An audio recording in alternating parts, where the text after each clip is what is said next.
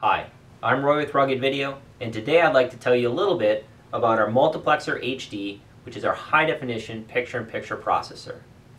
If you want to record multiple camera views on your aircraft, there's a few different ways you can do that. Using our RV1 solution, you can record 2, 3, or 4 high-definition video streams as separated video files on its own memory card. If you're a flight tour, let's say you want to switch between cameras while in flight, you can use our RVS4.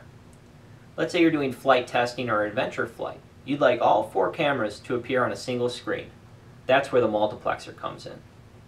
What this does is take multiple HD inputs, overlays them together in any configuration you want, and then outputs them as a single stream to be recorded. Let me show you an example. Say you want to mount a camera on your horizontal stabilizer. You can mount one of our HD19 bullet cameras. You can mount in a camera on the inside, pointed back at the passengers. So you want one out the nose, and then one on the skids of the aircraft, capturing an exterior view. Now what this processor does is allow you to take all of these images and convert them into a single frame. For instance, your horizontal stabilizer camera can become your main view at full 1080p resolution. All of the other cameras can then be scaled down and placed directly on top of that frame, creating a video with 4 individual camera views as a single picture-in-picture video stream that's recorded. If you have 2 cameras, you can configure that as a split screen or picture-in-picture. If you have 3, you can configure those any way you wish.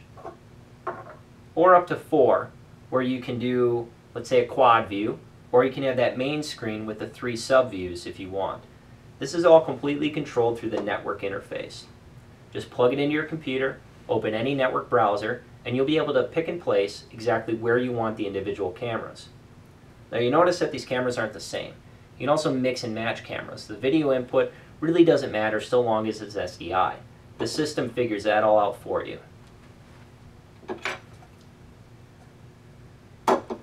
Now on the back of the system, we try to make the connections as easy as possible. You have a row of B and C connections for your HD video, as well as power output connections to power each of the individual cameras.